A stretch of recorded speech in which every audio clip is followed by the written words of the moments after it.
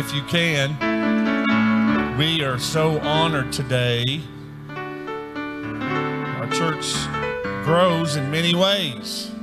In some ways, it's because babies. And we have a baby dedication this morning that we want to dedicate to the Lord. Amen. I think it's so neat, both of these families that join together. You know, both have stories of how God brought them to restoration.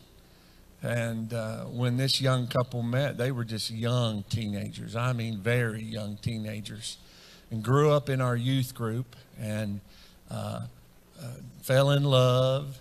And Leanna and I did their marriage counseling with them. They came and met with us every month for 6 months or so before they got married. And then our student life pastor, Brandon, performed the ceremony when it was time for them to get married, and we were all there.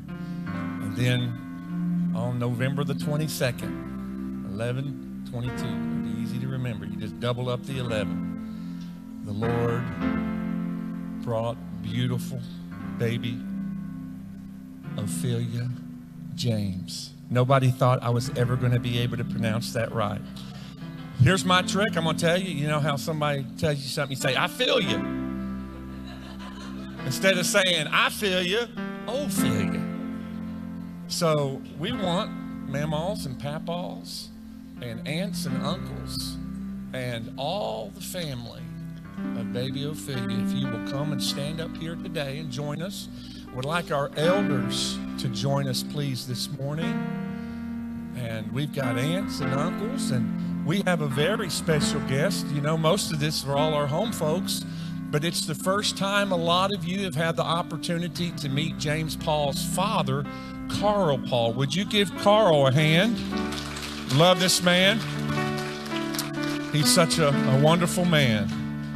And look how beautiful this baby is. Now listen, it's a different world we live in. Used to, when you had a baby, you'd pass them around to 15, 20 people, but with influenza and all these things, it's the first child. How many of you know you're a little different with that first one than you are the other ones? Man, I'm surprised. Look at Leanna, just went there and grabbed her. I'm telling you what. So be real sensitive to them. They don't want anybody kissing on her and all that good stuff now. You'll have to wait till she gets a little bit older. You're going to kiss on anybody, just kiss on Angie and JP, all right? Leave them alone. But dedication of babies, we get that from the book of Samuel. Hannah was barren, and she couldn't have a child. And she promised God that if he gave her a child, she would dedicate him to the Lord. And from his earliest days when he was weaned off the bottle, she literally gave him back to God. You remember the story when God was speaking to Samuel, when Eli the high priest, he was staying with Eli the high priest. And Eli told him, go back to bed. He said, something keeps calling my name. And 3 times the Lord spoke to Samuel, even as a lad. And the whole understanding of it is, these children are not ours.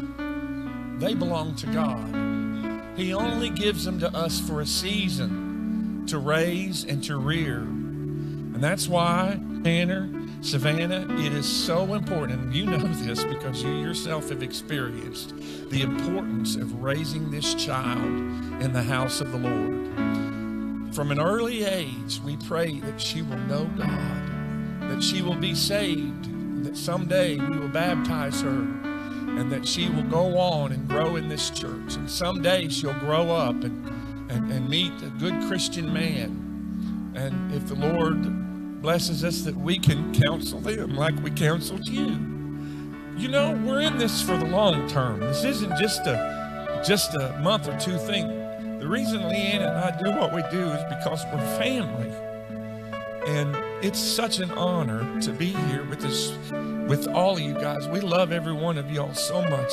Every member of this family, you know what you mean to us and what you've been to us through the years, how you've stood by us and good times and bad times. And You know, it's times like these. Remember I told y'all, when y'all were members, when you came members, there's times we'll laugh together. There's times we'll cry together. And this is one of those times we do both.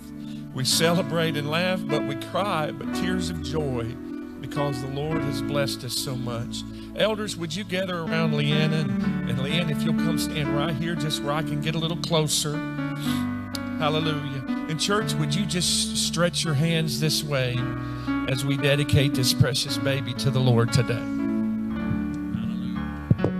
Hallelujah. Lord, we thank you so much for this beautiful gift. And Lord, in the name of Jesus, I pray a special blessing upon her life today. I pray that you will let her continue to grow. Lord, she's perfect. She's so beautiful. Lord, from an early age, let her know your voice and know what you've called her to do. Keep your hand upon her, Lord, in all her ways. Let her acknowledge you in Jesus' name. I pray a hedge of protection around her while she sleeps in Jesus' name, in everything that she does. And Lord, I pray for Savannah and Tanner, God. You would just strengthen them, and Lord, let them have a desire greater than ever before to complete your purpose for their lives. I pray for these grandparents and even great-grandparents and aunts and uncles and cousins that are up here today. Lord, that we will all work our best and diligent to help raise this precious child. Lord, that she will know you. We thank you, dear Lord, for your blessings. We thank you, dear Lord, for this child. And we bless her in Jesus' name. Amen. Hallelujah. Hallelujah. Leanna, turn around and just hold her up and let everybody see how beautiful she is today. Isn't she beautiful? I can blow her kisses anyway. Hallelujah. Would you give the Lord a hand for being so wonderful and blessing this family today? Thank you, family, for being here. God bless you.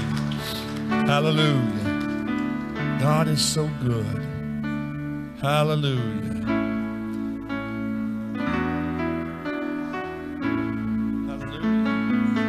Red and yellow, black and white, they are precious in his sight. Jesus loves the little children. Brother JP, would you go ahead? Hallelujah.